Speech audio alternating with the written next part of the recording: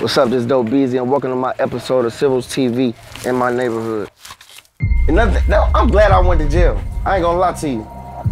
Like, I'm not glad I went to jail, but I am. Because if I would've never went to jail, I would've, man, ain't no telling where the fuck I'd be right now. I'd probably be in jail for something way worse, or I'd be dead somewhere, like.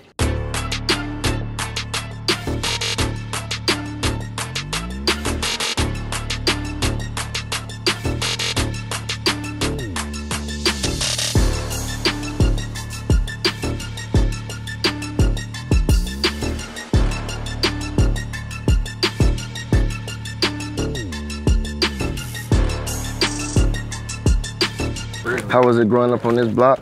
It's gonna make you a man. You're gonna turn a little kid to a grown man real fast. You know what I'm saying, man? You know this, the bottom of the bottom, man. The slums, man, the trenches, man. What is this? What they say this the poorest city in America? East Cleveland. Literally the poorest city in America. Down there, shit. It's my nigga Lil Wheelhouse and shit. You know, he dead now. But you know, that's where I used to be at all the time. Like like when my mama put me out, I'd be in his attic all the time. Like I'd be hiding over there and shit like that. You feel me? Like we used to have this motherfucker so goddamn sold up. Like ask anybody, like we go all the way back to them Taliban days. Like niggas know what's up with us. Like we been putting on. We been had the whole city on smash. Feel me? This shit legendary over here. We always had the lit rappers in the city from you feel me, from here. It was just destined to be. Like this how this shit was just supposed to be. This how it was supposed to happen, man. I was supposed to be the chosen one, man. When you from Knowles, man, you chose. For sure. Like niggas know. I'm the same Doe Boy. I've been the same way since I was born. Like I ain't never changed up. Nigga tell you that. Look at me right here, right now. It's on me. Yeah. In the trenches though, like. I post out here like it's regular. Like one thing I always promised my niggas and shit, I always told them no matter what, no matter how long I'm gone, I'm gonna always come back. No matter what. I don't care how big I get. I don't care about none of that. That's what we got. Where your girlfriend at, bro? We right here, man. We here. Where your girl at? Nationwide company right here. Hear this? Greg, you trying to get your dick sucked on camera? Huh? You trying to get your dick sucked on camera? Sir, I'm Christian, man. Like even just looking at this shit right now, like how the fuck did I do it? Like I still don't believe it. You feel me? Niggas don't make it out this city, man. This shit is like legendary. Like I don't think y'all understand how monumental this is. Like you did it. Just for the city to just even have like, you feel me, a superstar to really get bread from this motherfucker, like a real superstar. Like I just dropped my album, like it's so crazy. I was looking at this shit when it dropped, and I'm looking like, damn, bro, that's me on the top 10 charts. Like you the top 10 charts? What? And out of every rapper in the world, I'm sitting up here next to the who? I'm looking at the niggas right around. I'm like, damn, what I'm doing streaming like these niggas? What the fuck is going on? I'm up there next to Pop Smoke and goddamn the 21 Savages, the Metro Boomers, the motherfucking NBA Young Boys, the motherfucking, oh man, what? We got this shit crazy. This shit crazy, man. I just be looking at this shit though. This shit a blessing. I was satisfied with like the life that I was living back then. Like, you feel me? That's all I knew. A nigga was content with that shit. So it's like, then when I make it to this level, and now I'm seeing that this, like how this shit is now, and I look back, I'm like, damn, bro. Like, I'm talking about I was really thugging. Like, majority of these rap niggas, they be faking. Like, you feel me? I really come from that. I really did that. Even though I was bad as fuck, I was still always focused though. Like I'm one of them motherfucking, I'm like one of those smart niggas that just do dumb shit though.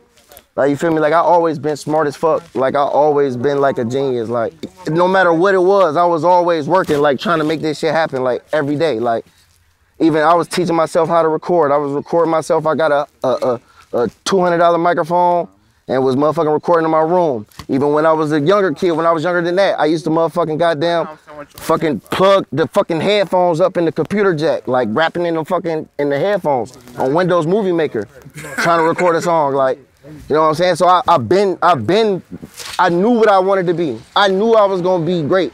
I knew I was gonna be a superstar.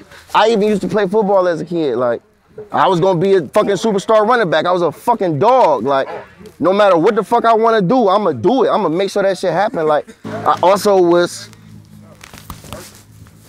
in the field. Down So there, it's like robbing them people for their phones and shit.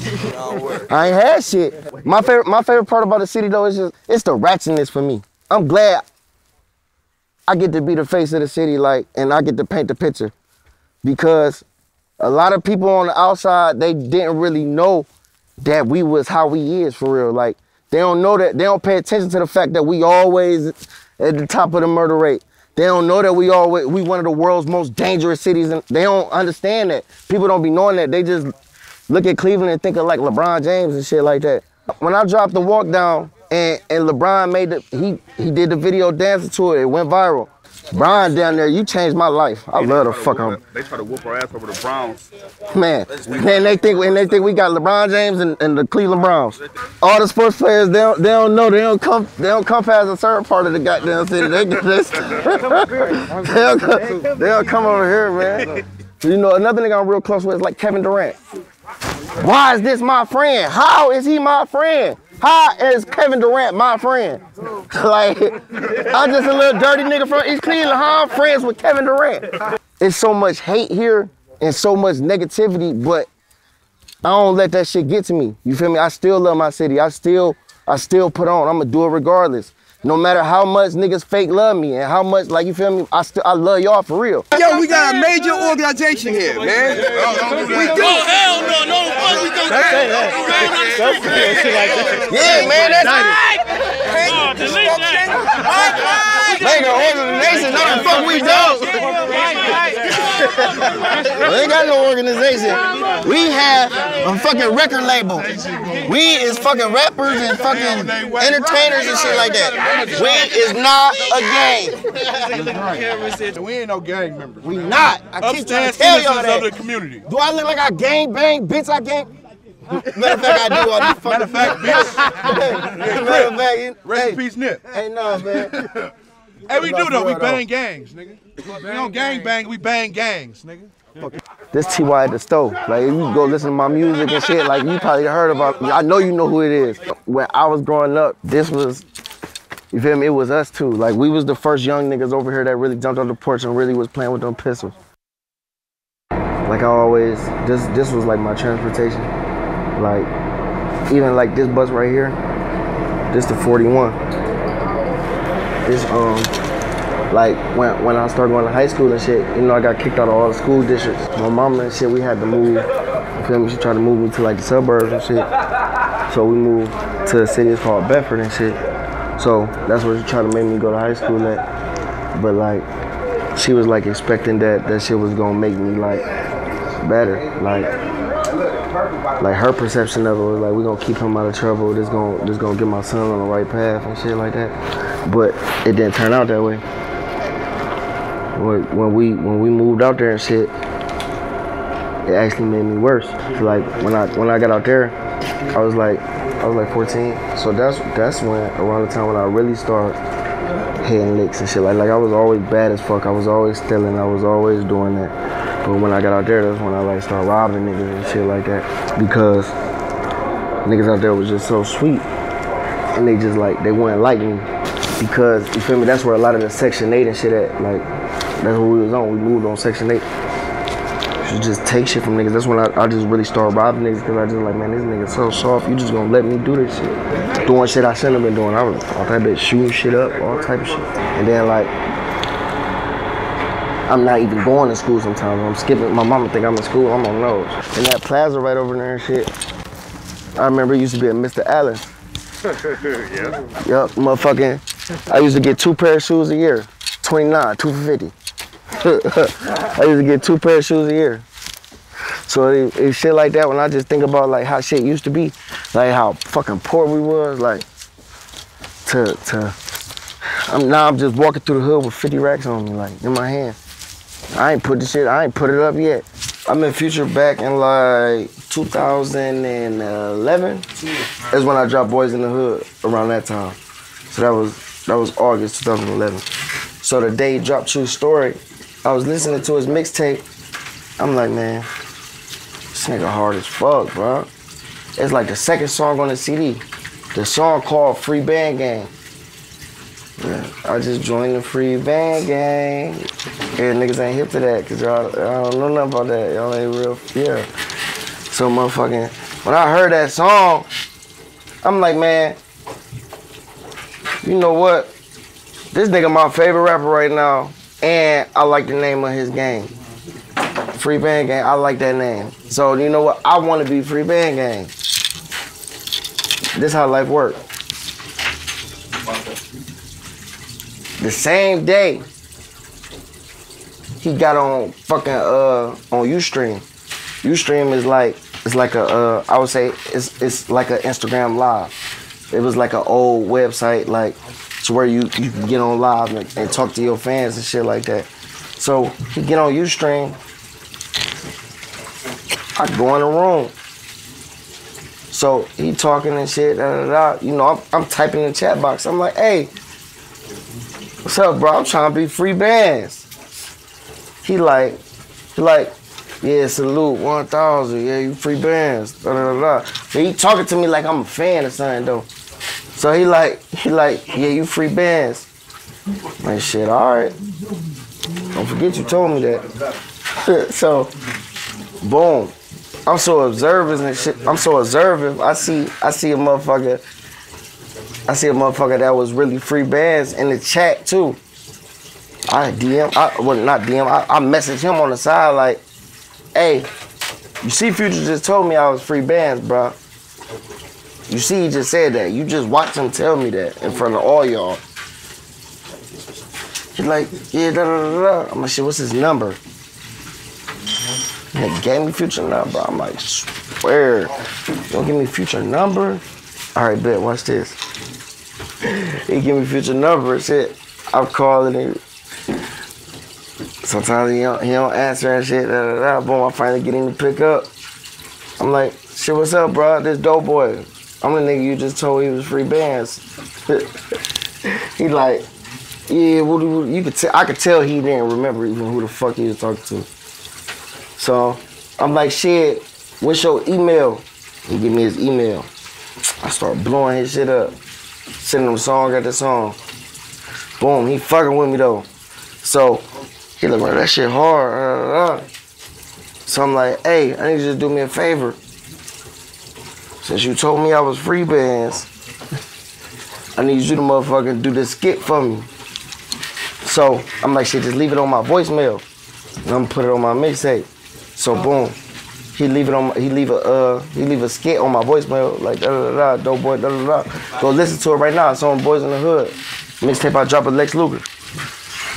That was my breakthrough project too. That's what really started all this shit for real. You feel me? It was some bullshit at first for real. So time got it going on and we started like drifting away and shit though. He changed his number and shit. Now I ain't got no way to get in contact with this nigga and shit though. So boom. Me being me, I'm hitting up his manager, shit like that. I'm like, shit, what's up, bro? I'm trying to do this. He tell me off the rip. He say, nigga, you ain't Free Bands, like propane. Matter of fact, nigga, yeah. He say you ain't free. He told you that as a fan. I'm like, damn.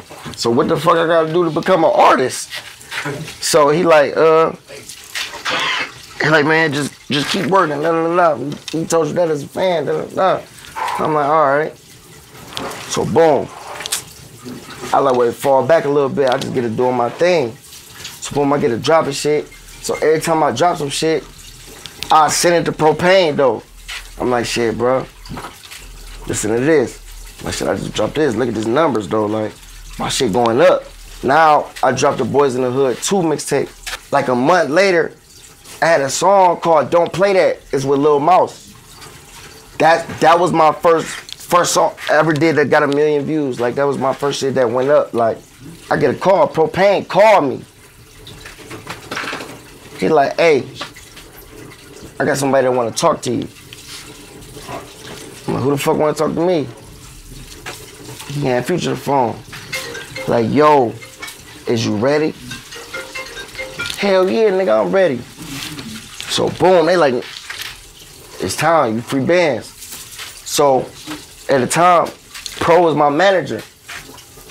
Pro ended up becoming my manager, and you feel me? I had the free band shit going, but it still wasn't really official. Like, we just now really start. Now we about to start linking and start being around. I still ain't even met him to that day. One of my best friends and shit, he killed himself on accident. One thing I never do, no matter how much I play with a gun and shit, I don't put my finger on the trigger when I'm playing with that bitch though. I always put my hand on the outside, like, you feel me?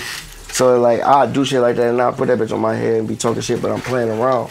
But he was trying to like do the same thing and just like be like me, but he ended up fucking blowing his shit out. Like, right after that, ended up getting a situation with Future.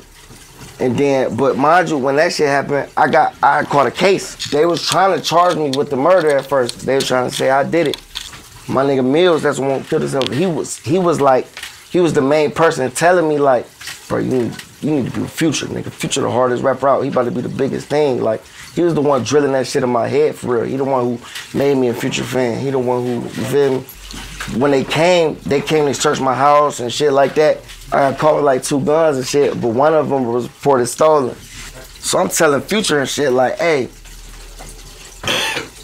I'm fighting this case. Like, I don't care about that. Like, you feel me? I don't need paperwork to make me gang and shit. Like, you got my loyalty. Like, you don't have to, you feel me? Like, I don't care if I'm really signed or not. Like, we gotta understand that you told me I'm gang, that's what it is. But after I catch my case, I'm like, shit, bro. I ain't gonna lie, that paperwork will look good in court. I'm like, shit, can we just finish really do it, like really do my deal and shit? Nigga, they give me the contract and shit. Boom, that's when I officially signed the free bands. So boom, but the money I got, I took it and I had to buy a lawyer. So I ain't get to enjoy it. Like the money, I got a lawyer and then I used it for jail. So motherfucking all this shit going on, I'm talking about, I'm eating it, Busta Rhymes, this nigga, that nigga. I'm like, man, what the fuck? I'm really around rapper shit now. But the whole time, I got a case on my head and I'm about to go to jail. So I enjoyed that shit for like 5 months. I get to see what that life like. And it's so crazy. I was in the studio with Future and shit when he recorded the song, honest.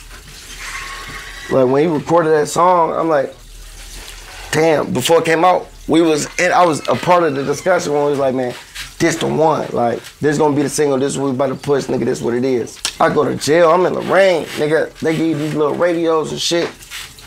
I'm listening to the radio, I just hear that song come on. I'm like, man, that's when it hit me. Like, I just fucked this shit up. Like, I just threw my whole life away for some dumbass shit. Even in jail, I ain't gonna lie, I was thugging though. Like, but that's how I passed my time. That's what kept me cool. Like, that's what it made the shit. I ain't gonna say it, that shit was fun. I ain't gonna lie. Certain moments in jail be fun though. Like, jail is a fucked up place to be. Like, it's like the worst shit. It's like the worst shit ever though. You gonna have the worst days of your life in there. And but I ain't gonna lie, certain days and certain shit that go on, it be fun. So boom, I finally get out. I'm like, oh shit, it's my turn now. Now I'm in the mix. Now it's up. Months go by. I drop my first mixtape. Streets Need Me. That bitch changed my whole life. Like, I ain't gonna lie. Coming home from jail, I thought that shit was gonna be easier than it was. I had to put that work in. I had to like down there start all the way over. The advice I got from Future is like, the way my work ethic is, it came from him. Because he made me realize like, bro, you gotta rap. Like, as much as you can. Rap your heart out as much as you can. Go to the studio and rap as much as you can. Do 5, 6, 7 songs a night. The process of making Demons Are Us. Me and Southside been talking about doing a mixtape together. Like, we like, man, we gonna do an album together. Da da da da. But you feel me? Time just be going past. You know, a nigga, he be doing him, I be doing me. Like, we both be busy. Like, shit be going on. So one day I'm just like, man, I'm ready to drop again. What should I do? You know what? I'm about to do my album with Southside. I call Southside, I tell him, I'm like, hey, where you at? We ain't about to make this difficult or nothing. I'm about to set the whole trip up. I'm coming out to where you at? He's like, I'm in Miami. Bet, I'm coming to Miami. Get a game, fly to Miami. Boom, get the house out there for a week. Every day, me and Southside in the studio. I recorded that whole album in 1 week. What, that first week? Matter of fact, it wasn't even a whole week, it was 5 days. Recorded like 21 songs. So I know the formula to this shit. So even recording the Demons R Us, I did that shit on purpose. Because I be trying new shit. Like, I be trying to see what the people like. So I drop shit and I be trying to be versatile and shit. But then I got to a point where I feel like, man, I want my core fan base back. Like, I want to satisfy them. The walk downs and the minivans and shit, how I got like that old school vibe. I knew people was gonna start stealing that shit and want to start doing that shit. Future told me to, like, actually he the one who made me really lock in and focus on that shit. When I dropped minivans and minivans went up, the fans was on that bitch talking about, oh, this nigga, you sound like the new Eazy-E. My shit, swear I sound like Eazy-E. How y'all saying I sound like Eazy-E and I fucking remixed the Juvenile song, like all this jewelry, the nice clothes, the shit that come with his life and all that shit, like, I like it. I mean, you feel me? I care. That's what a nigga, you so annoying. It's like when you just, at first I did, like, this shit, it made me happy and shit, like I like, but now it's to the point where it's like, all right, bro, I got money, okay, so what? I'm spending my money, I'm doing this and that. Like, it don't really make me as excited as it used to. But at the end of the day, I'm still blessed and I still appreciate it. But that shit, like, so like being around my niggas and shit and coming back to where I came from, like they remember me from when I was little Doe Boy running around trying to be a rapper. Like, it's not different at all to me because the love's still the same. It's like, they understand, like, that's one thing I love about my hood. Like, a lot of rappers, they go through shit to where they niggas start changing on them and they start looking at them different because they getting bigger, they getting richer and shit like that, and niggas just get to acting weird because that's what comes with success. My hood ain't never did that to me. They showed me the same love since forever. They ain't never switched on me. Never. And that's why I always tell them, no matter what, I don't care how long I'm gone or what I got going on, y'all know I'm working. I'm just trying to get this shit together. I'm trying to get to the next level. I'm trying to get as big as I could be. But one thing for sure, I don't care how long I'm gone to always come back.